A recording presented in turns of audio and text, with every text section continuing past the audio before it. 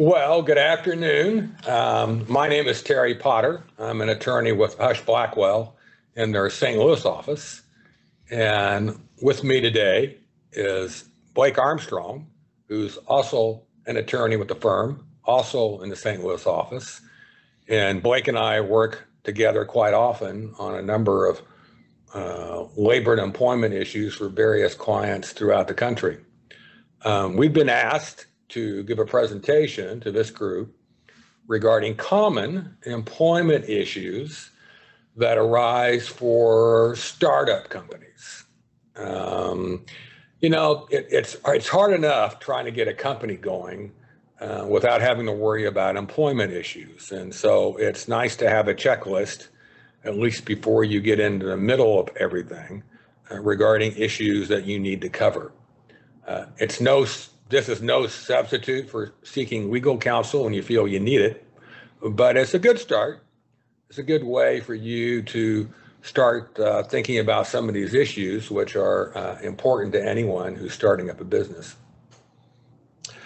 I also want to indicate that beyond the commentary that we're going to present today, that on the firm's website, there's a whole host of information sources for not only startup companies, but those companies that have been in business for a significant period of time.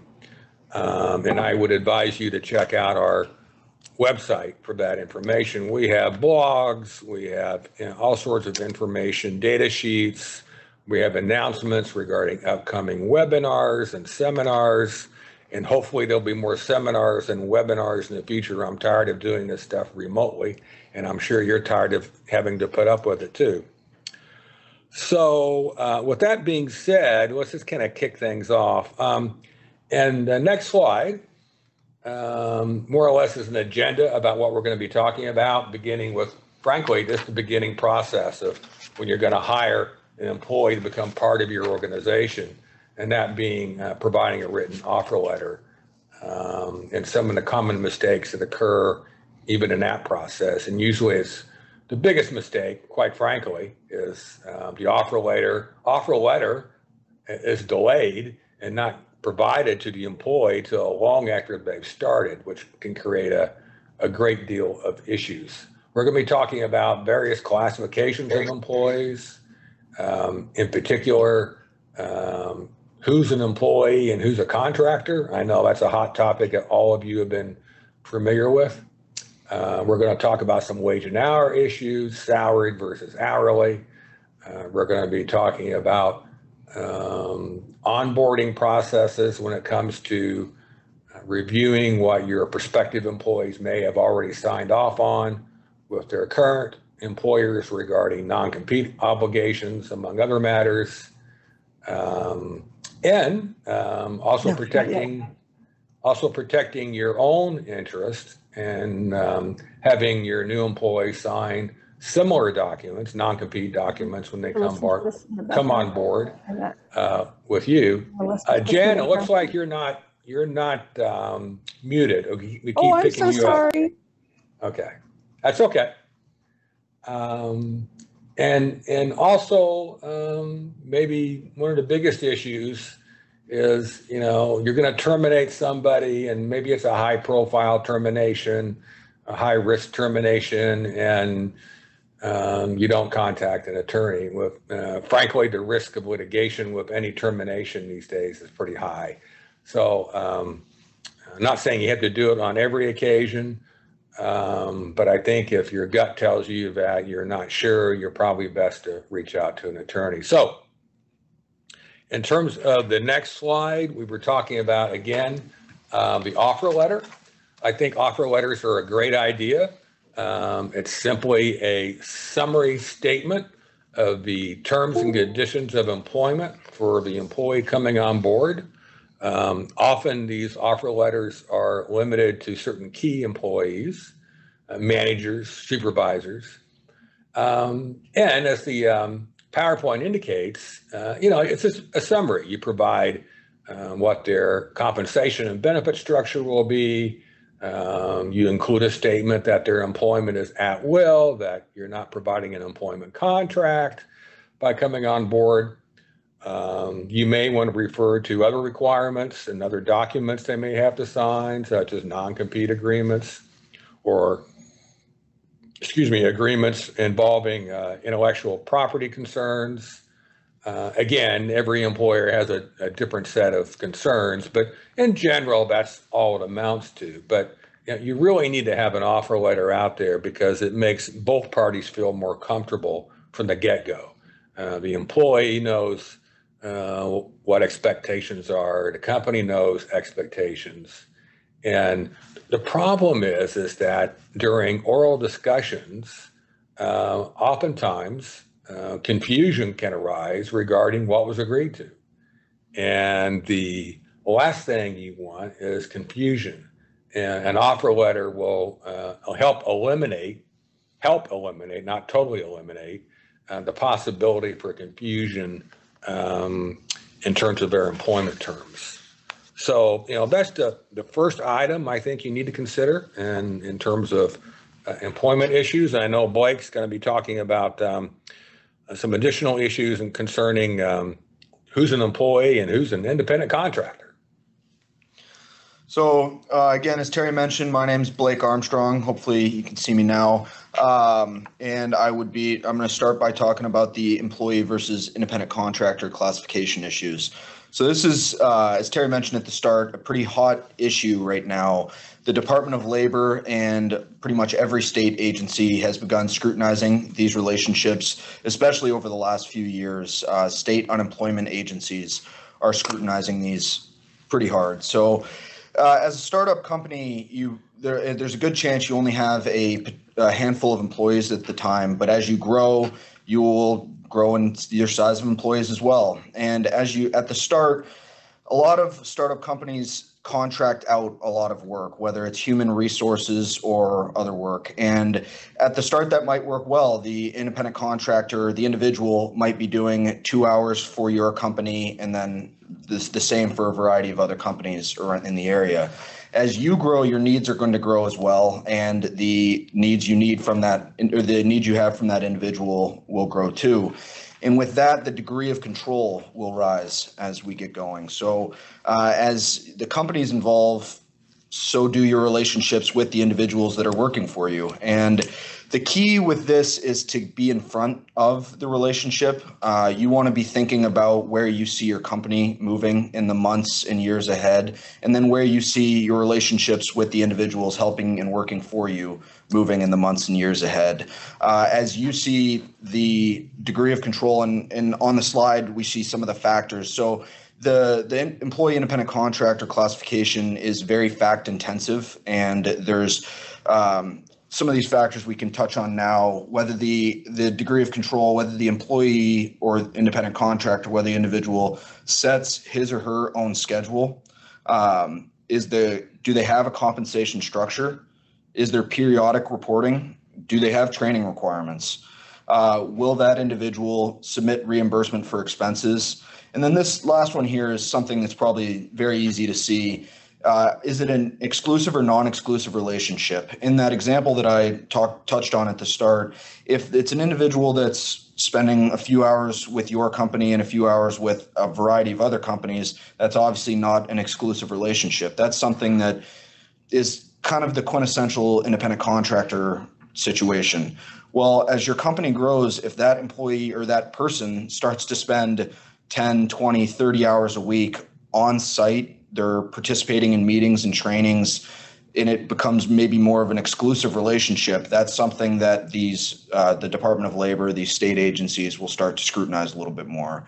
And then the last thing is really key, a written contractor agreement. While that is great to have if you're classifying an individual as an independent contractor, it is not controlling. The agencies, the Department of Labor and the courts will look at the facts and at the relationship when determining whether an individual is an employee or an independent contractor. I again want to be very clear that the existence of a contractor agreement is not a perfect shield, but it is important to have. All right, all good thoughts.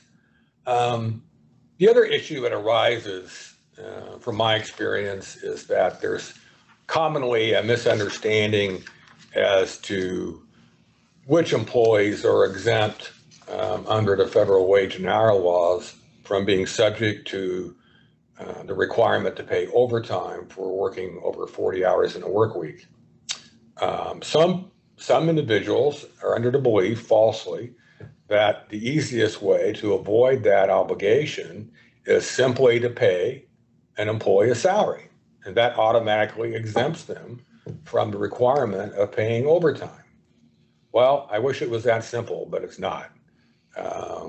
And so you have to be very aware of the duties and functions of all your employees so that you can, frankly, put them in the right silo in terms of whether they're exempt or non-exempt employees.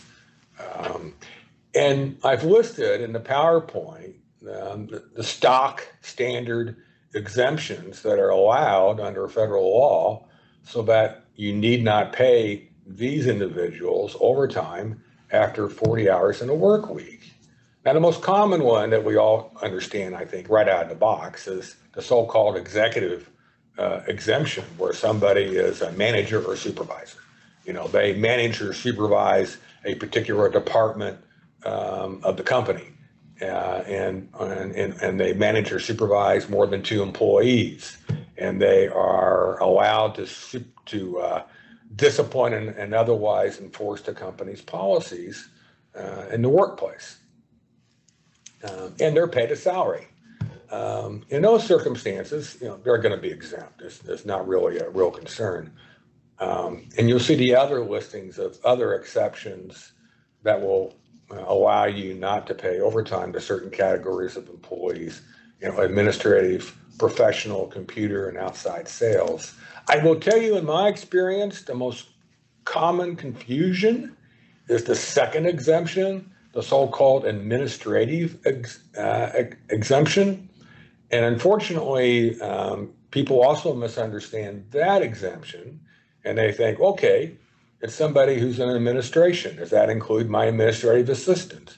Likely, no, because when you're talking about this exemption, it's talking about somebody who is managing, developing, and enforcing company policies.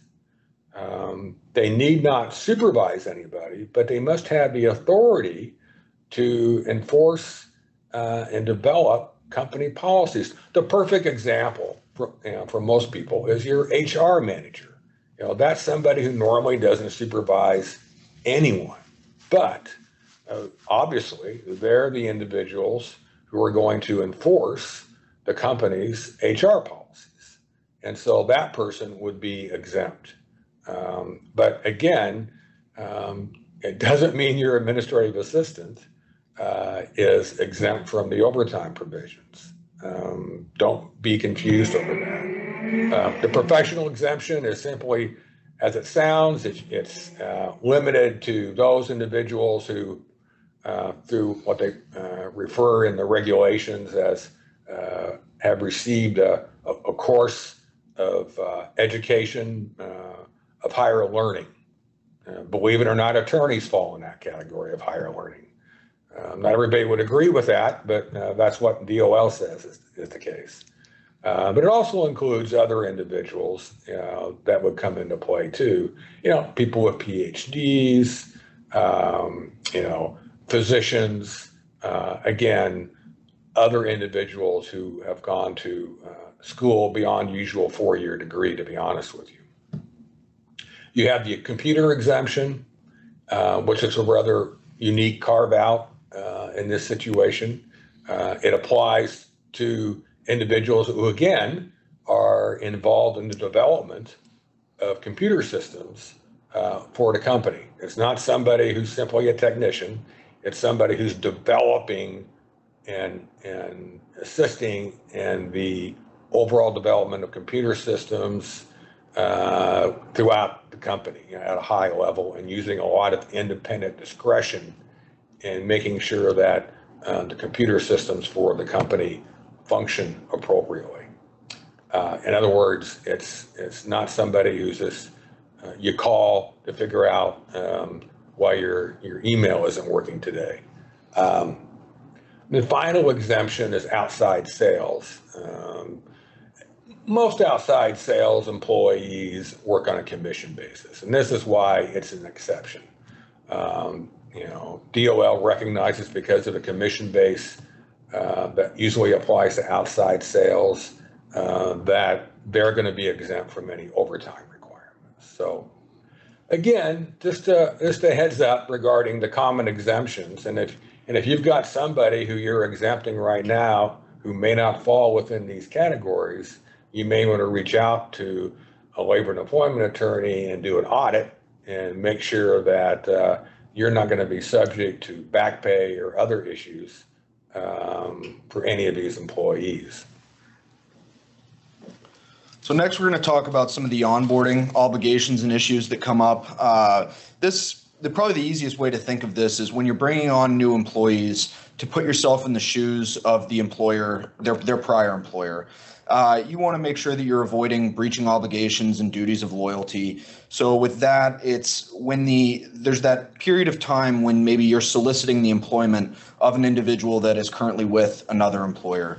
You want to make sure that current employee at a prior employer is not taking clients, taking information in that transition period, that they're honoring the duty of loyalty that they have to their current employer. And then further to that, you want to make sure that when you're onboarding any employee, you ask them if they're subject to any covenants not to compete or non-solicitation agreements. You want to find out that information as quickly as possible, and then you want to encourage and require the employee not to violate those agreements. Now, we see quite often with clients that they bring on new employees, and then if those employees breach their covenants not to compete with their prior employers, that prior employer is obviously not going to be happy about that, and that's often a source of litigation. Especially for startups, litigation can be very costly and something that can be very prohibitive to the future work. It's not something you want to deal with, especially as you're trying to grow and build your company. So a great way to avoid that is to consider having employees sign an onboarding agreement that would stipulate to not having covenants not to compete or non-solicitation agreements, and if they do, providing an assurance that they will not violate that covenant not to compete or the non-solicitation. And then again, you want to make sure that you're having the employee avoid using or disclosing confidential information. That's the type of trade secrets that they would have from their prior employer. Again, I think the easiest way to think about this is putting yourself in the shoes of the prior employer. What types of things, whether it's client contacts, trade secrets, that you would not like leaving your company, and then making sure that that's not happening here. Because if and when that does happen, that can lead to very costly and contentious litigation. Yeah, Blake's absolutely right. I think this is one of the biggest issues we run into in terms of smaller companies, where they don't check out these previous agreements that these employees have signed, and unfortunately, employees either forget or aren't truthful when they're seeking new employment for a variety of reasons. And you can be involved in litigation so quickly. And the problem is that, they're not going to simply come after the employee. They're going to come after you because you're a so-called deep pocket. And frankly, they're probably mad as hell, and they think that you took this employee and your motivation was to use the employee and the trade secrets that the employee may possess, customer information in particular, to the benefit of your new startup company. And again, litigation isn't cheap, and this is the sort of litigation that gears up quickly and it is very, very expensive. With all that being said, beyond the onboarding situation, you also want to cover your own basis, assuming that you feel it necessary, that you have certain non-compete, non-solicitation agreements signed off by your new employees. Now, key consideration here, you needn't have everyone sign off on these sorts of agreements. I sometimes chuckle when I get involved in these cases and I find out people including the receptionist, is subject to a non-compete. Probably overkill, I would say. But in those situations where you have salesmen in particular who are going to have substantial customer contact, or somebody in technology who's going to be developing trade secret information, those are the two categories of employees you really need to be thinking really hard about in terms of getting them to sign off on these non-compete agreements, so they just don't get upset one day, walk out the door, and take all this trade secret information with them. I mean, these agreements are enforceable in Missouri. There's no question about it. They have to be reasonable, but that's easily drafted and documented if the appropriate attorney does it. So again, I think it's very critical that you think about these issues as you go forward in terms of new hires. As Terry mentioned, the reasonableness is the key test there. So when drafting the covenants not to compete, you want to make sure that they're reasonable in terms of the geographic scope, the duration, and the position that it's covering. So the key consideration is just don't be greedy, be reasonable. Think about what you're trying to protect, where you're trying to protect it. If your business is a St. Louis only company, you don't want to have a covenant not to compete that is nationwide. Courts aren't going to find that reasonable, and in some cases that can be detrimental to the covenant not to compete generally. So the next thing we're going to talk about is high-risk terminations. Now, I know probably most people here will be thinking, well, it's at-will employment. We can fire an employee whenever we want. And while Missouri does have at-will employment, that is not the case that you can just terminate whenever, for whatever reason you may well please. The employer needs to have a legitimate, non-discriminatory reason for separation. And so what we would consider a high-risk termination is somebody that falls under the one of the protected statuses. And so that's the most discrimination claims fall or come under retaliation. And then there's the protected statuses of age, race, gender, protected activity, and otherwise. So what you want to consider there is when terminating somebody that falls into one of those protected statuses, you want to see if they've filed a workers' comp claim recently. They've filed a complaint of harassment, not just against the company or a supervisor, but against a coworker or a fellow employee. And then you want to maybe be considerate of any potential whistleblower claims. Those can all lead to retaliation lawsuits after the fact, even if you think you're firing somebody or are firing somebody for a legitimate non-discriminatory reason. So one of the ways that we would advise companies, any company, but specifically a startup, to handle their employees the entire time, even when things are going well, is to document the employer-employee relationship. So that would be through performance reviews. Now, what we see where companies get into a little bit of trouble is it's very easy for an employer or a supervisor to go down the list at their annual performance reviews and say satisfactory to every employee in every category, or even worse, check excellent as they go down the list. Now, again, that might save you time. It might prevent the tension in the relationship at that time. But if you go to terminate an employee because they were just bad at their job a year or two down the line, and they file a claim, what they're going to point to as evidence is, well, look at my performance reviews from last year, the year before that, I was excellent, over and over again. If you're having issues with employees, we would really encourage, or I would mandate the documentation of that.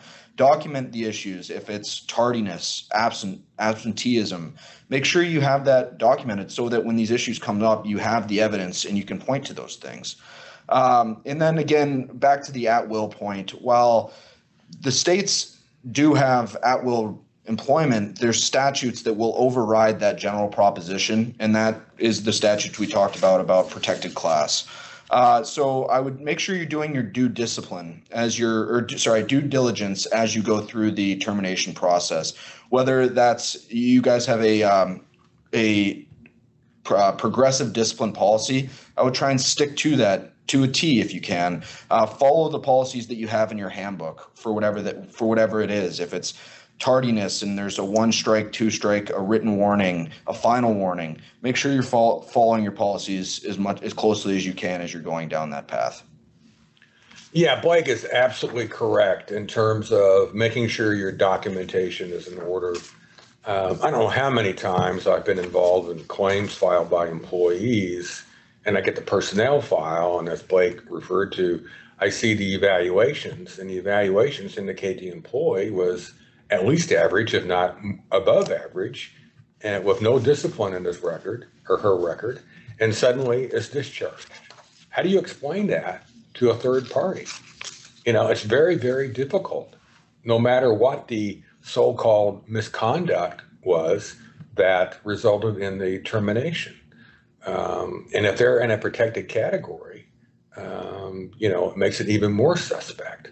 So piggybacking on what Blake just said, what's also very important is training your supervisors and how to conduct evaluations and how to fill out the forms. They don't know how to fill it out. They need guidance. So make sure that you train your supervisors who are doing the evaluations to fill out those forms appropriately. Let's face it, when it comes to HR, one of the key ingredients is making sure that everybody is properly trained, in particular in terms of evaluations, and also the policies in general. And we'll get into handbook issues in a moment, but everybody needs to be aware of the procedures in place when it comes to discipline and making sure that you are consistent in applying those policies. That's the kicker, folks. You got to be consistent. When you treat somebody differently, that's when all the eyebrows get raised. So just keep that in mind. Anyway, let's talk about employee handbooks. Well, why have them, you may say? Well, I think it's a good idea to have the handbook for both sides, both the employee and the employer. I think the handbook provides guidance to supervisors and managers regarding how to apply discipline and how policies in general should be applied in the workplace. If you don't have a handbook for a steady reference, then you're going to have your supervisors doing 9 different things. One supervisor will go one direction, one supervisor the other. And the worst thing in the HR world is inconsistency, as I just said. So you want a handbook as a steady reference for the company so that those policies are consistently followed. So important. It's also important because employees, from a morale standpoint, we don't know what the rules of the game are. I mean, how many times I get involved in union organizing attempts all the time and guiding employers through those situations. And oftentimes when you go back and you interview employees regarding why they sought out a union, it's like, well, the rules change all the time. We don't know what the rules are. We didn't have an employee handbook. A different manager came in, there was a different viewpoint. So it's those sorts of things that can really undermine the workplace very quickly. So again, handbooks can be very important in making sure that doesn't happen. Also, let's just jump over to the next slide here. Let's just talk about certain required policies that from Terry Potter's perspective, what do I consider required policies? Well, I think number one is that you want a policy stating that you're an equal employment opportunity employer. Trust me, every time that there's a charge filed to EEOC or Missouri Commission on Human Rights, they're going to want to know whether you have such a policy. Put it in your handbook. It is so easy. And it gives you a head start when dealing with these agencies on claims of discrimination. Other policies that you want to set forth are policies regarding disability. And in particular, as noted in the PowerPoint, that you have a policy of reasonably accommodating employees who may have a disability. Say that in your handbook. State out what your position is. It's to your benefit, and it's minimal effort. In this day and age, we all hear it day in and day out of claims of harassment in the workplace. What the courts have said over and over again is that if you have a harassment policy in place, and in particular a complaint procedure in place, and the employee who's alleging harassment doesn't use that process, that can be a very strong defense if you are subject to a charge. So critical that you have those sorts of policies in your handbook. Your handbook should also state that every employee is subject to at-will employment. Just make it very clear. Usually, I emphasize that should be on the very first page, so there's just no confusion. You don't want anyone to have any sort of belief or understanding that they have a contract for employment. So just say it. Say it in your handbook. And even more important, you have an acknowledgement form whereby the employee acknowledges he was given an opportunity to read the handbook, review the policies, that they understand the content, and they sign off on it and date it. So obviously, if there's a charge down the line, and our response is that it's based, the termination, let's say it's a termination, was based upon misconduct. And in the handbook, there's a policy statement regarding what's going to result in termination, and this act of misconduct is among those listed. Yeah, okay. We've got that, and now we have an acknowledgement from the employee that they read the policy. They were aware of the policy. They understood the policy.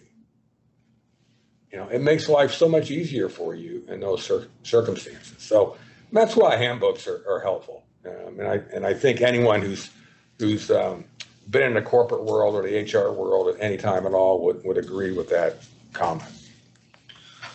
So as Terry mentioned, the harassment policy is one of the ones that we think that should be in every handbook. This is something that, again, reiterating a little bit of what Terry said, this is not overkill. As you start your company, as your company starts to grow, you might think, well, is this all really necessary to lay out the complaint procedure and each and every step of the investigation? And our answer to that is that yes, it is. Courts have said time and time again that this can be used as a little bit of a safe harbor when issues come, is that we have a policy. We've stated it in our handbook, and as Terry just finished mentioning, the employee acknowledged it and signed and dated it as they onboarded. As the policy changed years down the line, they had another acknowledgement form. So it is a really, really helpful tool when issues do arise, if they do down the line. So again, we think that the harassment policy should include a few things. First and foremost, it should lay out clearly that the company prohibits all forms of harassment. We spell that out, explain it, and make it very clear to all onboarding employees. The next thing we'd want to do is have a very clear complaint procedure with multiple avenues to complain. So I think the important thing to remember here is that while it might make the most sense to recommend an employee take something to their supervisor or their direct manager, that's not always possible or comfortable in a situation that might arise. So you want to have avenues where the employee could go to maybe their supervisor or the HR manager or legal counsel, compliance. So again, making multiple avenues so that if an issue arises, the employee feels comfortable and has a possible way to complain. And then you want to ensure a prompt investigation. And then you want to take and have prompt investigations if complaints arise. The next thing is that you want to assure a level of confidentiality, but you do want to be clear in the handbook that that's only to the extent practicable. Because if an employee complains and it was a complaint of something that was maybe in just a two-person setting where it's the harasser and the victim, while we want to assure confidentiality when possible and to the extent possible, it's not always 100% possible. Because if we're guaranteeing that we're going to have a prompt and complete investigation, we will have to investigate and speak to witnesses, which in this case would just be the harasser.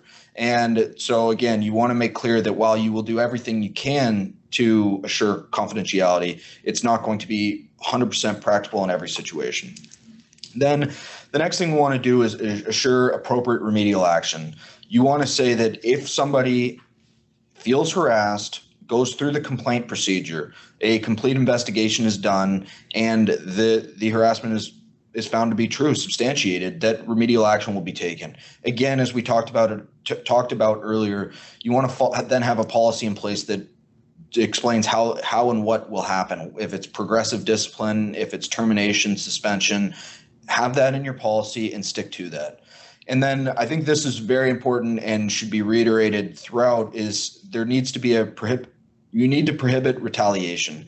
Now, that has the black and white and the cut and dry example of if somebody retaliates, if somebody complains, they're retaliated against by termination or like that type of whistleblower act. Well, that's not the only type of retaliation. The other, probably more common example would be if one employee finds out another employee complained about something totally irrelevant to them. Well, if they start shunning or ignoring or not working with or just treating different that employee that did lodge the complaint, that's retaliation and that's prohibited conduct. So you want to make that clear to all of your employees that if somebody lodged a complaint of harassment, they will not be retaliated against by the company, by their supervisors, by the harasser, and then by every other employee at the company. So again, we want to make sure that statement is in the harassment policy. One other comment here while we're on harassment, and it goes back to supervisory training again. What we run into from time to time, which is a concern of mine, is an employee makes a complaint to a supervisor, an oral complaint, and the supervisor does nothing. And then later on down, there's a charge that's filed that the company didn't take appropriate action, didn't follow their harassment policy. And the supervisor, his defense or her defense says, well, I didn't think they were serious about it. So, it goes back to training your supervisors to make sure if there's a complaint filed, don't worry about the merits. Go talk to human resources. Let the experts determine the next steps. Don't let your supervisors make that determination, because you're going to run into some serious issues if complaints are made and there's no follow through. That's probably the worst case scenario you could have. So just be aware of that. Also, in terms of employee handbooks, just be aware that state law can have an application here.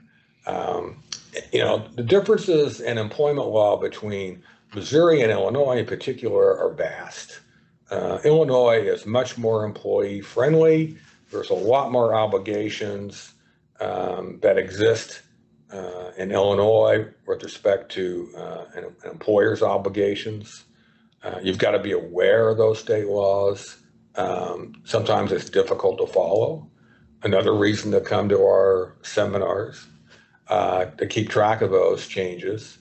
But it's something you have to make sure that you follow. Also, as the PowerPoint indicates, probably another good point is to have an acknowledgement in the handbook of, look, this is not an exhaustive list of policies. They're the main policies. They're primary policies. But it may not be everything. The smaller you are, the more likely you're not going to have every little policy in your handbook. And let's face it, who wants to revise their handbook every year? That's boring for anybody. So simply acknowledge it. We will change our policies from time to time, and this may not be an exhaustive list. Nothing wrong with saying that. The other thing is, again, putting employees on notice of what we consider misconduct. Just make a list. What do we think is cause for discipline? Spell it out. Not only in the handbook, you can post it on bulletin boards. Make sure employees are aware of it. In terms of computers and technology and communications, email in particular, it's very important to have a statement in your handbook that in terms of utilizing company equipment, company email, that there should be no expectancy of privacy. In other words, hey, there may be an occasion where you have to dig into your email from work for a legitimate business reason. So very important that that statement's made as part of your handbook. Unfortunately, this next topic, violence in the workplace, is become all too scary. It varies from, frankly, an employee being a bully, which I see unfortunately all too often, to the extremes of we actually have, somebody using a firearm in the workplace. Again, a very scary thought. But you need to have policies. You need to have a procedure if there's some sort of incident in the workplace. And you need to have a game plan.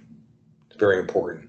And in fact, you may not have something in your handbook, but you may want something internally as part of your management structure if there's a situation that escalates to the point of violence, real violence, gunplay, threats of someone fighting in the workplace. That should be addressed somewhere within your system. Very important. Final topic, alternative dispute resolution. It's a fancy name for arbitration. Very common these days, and I'm sure you're aware of this, where employers are utilizing arbitration as a mechanism to bypass the courts. There's a lot of advantages to arbitration. One, it's private. You're not going to be on the front page. Number two, you don't have a jury. And let's face it, juries can do crazy things. We've seen that day in and day out. And that eliminates that issue. You have either one arbitrator or sometimes you have a panel, 3 arbitrators determining the outcome of a case. And usually they're trained to be an arbitrator. They're usually attorneys. They're usually more conservative than a jury, obviously.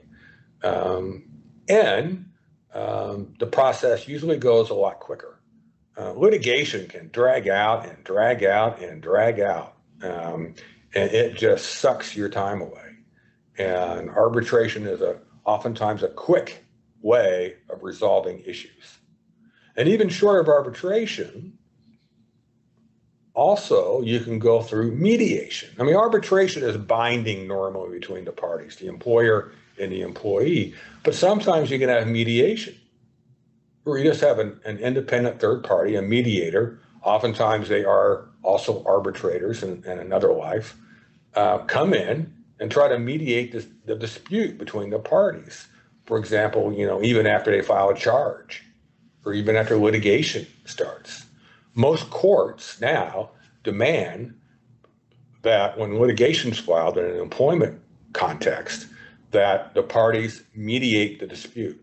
So why not do it up front? Why not start thinking about that from the get-go? It's a hell of a lot cheaper going through mediation at the very beginning versus having a drawn-out discovery process and paying us a fortune when you might be able to resolve it up front for a lot less money. So with that, I would just conclude the employee handbook section by saying that this is something that we deal with a lot here in the Labor and Employment Group at Husch. And I would say that I'd recommend reaching out to your Labor and Employment Counsel yourselves. If you don't have a handbook already in place, just reach out to counsel to think about drafting one up. It's something that can come in handy now, during the course of an employee's employment, or down the line if it does hit a point of litigation. It's something that if done well, can be really, really helpful as things escalate, or not. And the last thing that we really wanted to talk about was COVID-19 and vaccine policies. Now, we're just going to kind of quickly touch on this. As I'm about to mention, we have a seminar on June 17th that will address this more kind of as one of the more focused points there. But just want to bring to your attention that there's a few things that should be of concern for employers. You need to be thinking about what you can and cannot do. 2 things to consider when planning for vaccinations and vaccine planning is the ADA disability-related exemptions, and Title VII religious exemptions. We've seen that some clients are incentivizing vaccines for their employees to come back into the office.